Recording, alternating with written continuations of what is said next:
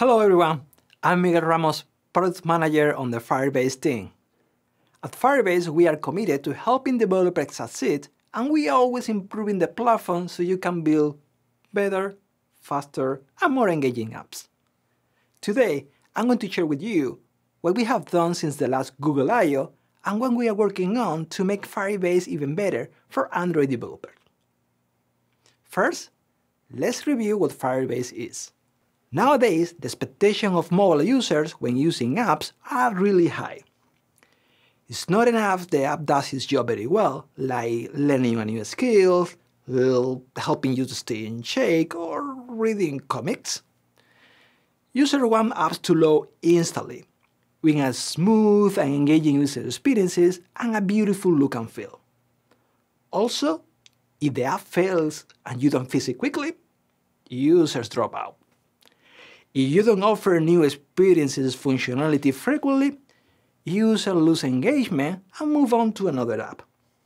As an app builder, you need to take care of many aspects for each phase of the development cycle.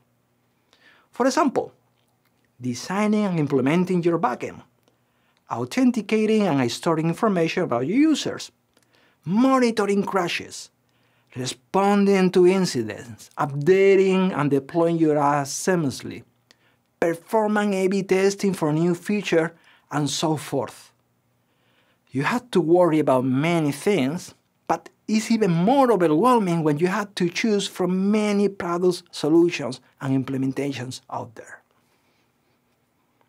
This is where Firebase comes to the rescue. Firebase provides the tools you need to succeed in building, launching, and operating your app. It gives you a suite of products on a fully managed cloud infrastructure so you can get your app to the market faster, doing everything we listed before and more. You will build a full-stack application with practically no backend code using the Firebase SDK that supports multiple platforms and languages, such as the Android SDK that you can use with Java and Kotlin. Since the last Google I/O, we have added many new features to Firebase that made the Android developer experience more delightful. Here are just some highlights. Crashlytics is a crash reporting service that collects and analyzes crash reports from users in the Firebase web console. It provides detailed crash information like logs, stack traces, and other data, so you can quickly and easily identify the cause of crashes and fix them. We launched the new App Quality Insights window in Android Studio, which allows you to view the Crashlytics crash report inside of the IDE and navigate directly to your code.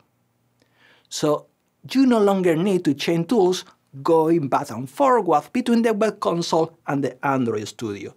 You can focus on what is important, fixing the bugs. Firebase Performance Monitoring is a tool that helps you collect real-time quality insights about your app, like the start time for your user devices or the network latency.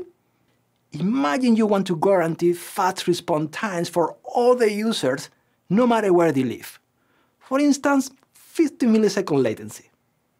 You should use percentile to measure this, but which percentile is the right one? Don't worry, you don't even have to think about that. We'll set the default standard percentile per platform to help you make the right decision for your users. For example, for Android, the default is 90%, although you can change it if needed. We added out-of-the-box screen performance metrics for Android fragments, so you know the rendering performance of different parts of your app. These two updates will make you more informed so you can improve the app and avoid the user frustration because poor user experiences.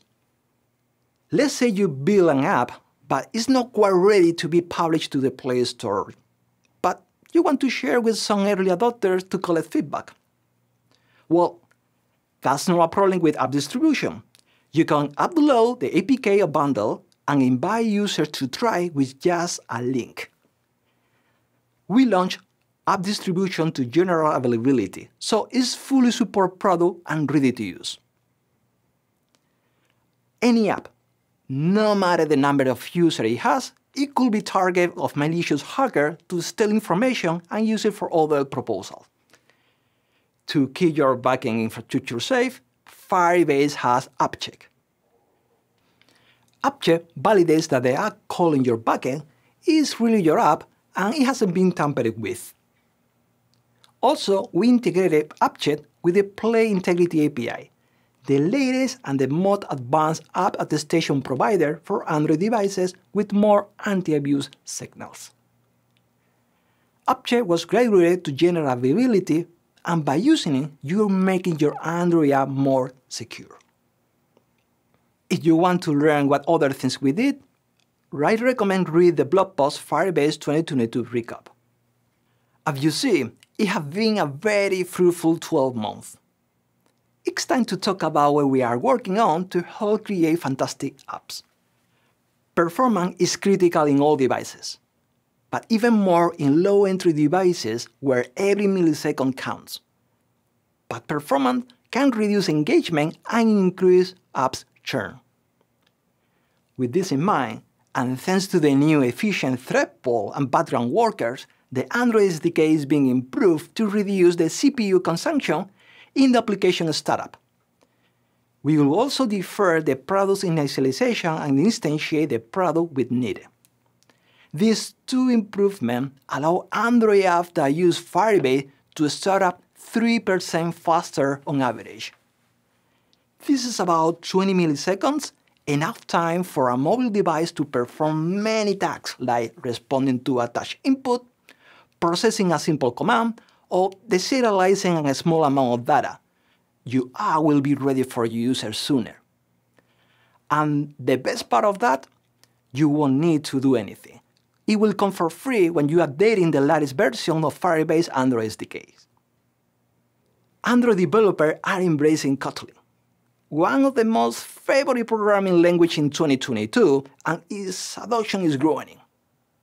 One of the advantages of using Kotlin is that you can integrate seamlessly with the system Java code in your project and adapt it into your own pace. Android's commitment to Kotlin is very clear. Design the API for Kotlin first.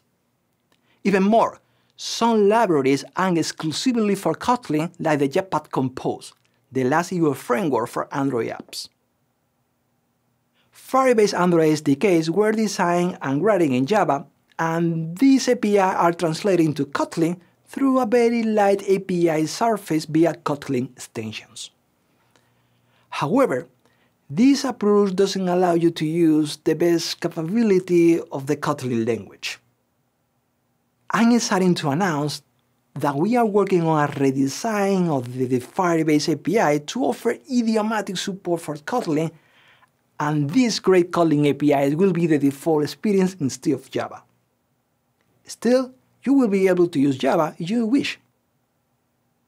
Let's take a sneak peek. One of the most significant advantages that the Kotlin first redesign will bring you is when using asynchronous functions. Today, many Firebase APIs are using task class, so you need to call a wait function in your app. If you forgot to call a wait, you will lose the result, which is something we don't recommend because it could lead to issues. Also, tags don't fully support the cancellation. There is no safe way to preemptively stop a task running on a thread if the task must be responsive to the cancellation request. The Android SDK will expose async API as suspend function directly to embrace the Kotlin async programming model based on coroutines that fix this issue, so you can start, pause, resume as many times as you need, and then end it. So you can write more robust code and reduce bugs. It's beautiful. For developers still using Java, Tags API will be still available. Another Kotlin feature that simplifies the async experiences is flows. Flows allow you to emit multiple values sequentially asynchronously. For example, we could use it to fetch data from the network, process data in the background, or receive live updates from the database. As an example, let's take a look at this code that is uploading an image to the Firebase cloud storage for durable, scalable, and secure storage.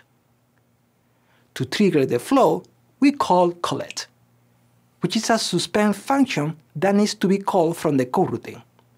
In the Lambda, we specify what to do when we receive a new element from the flow. Today, some flows are already implemented on the Kotlin extension, and those and new ones will be in the main classes. Your code will be less verbose, more readable, and easy to integrate with Kotlin libraries like Jetpack Compose. We'll be releasing this Kotlin Fair approach in the near future. But remember, the Android SDK is open source, and you can see our progress in the repo in case you want to collaborate or if you are curious about where we are.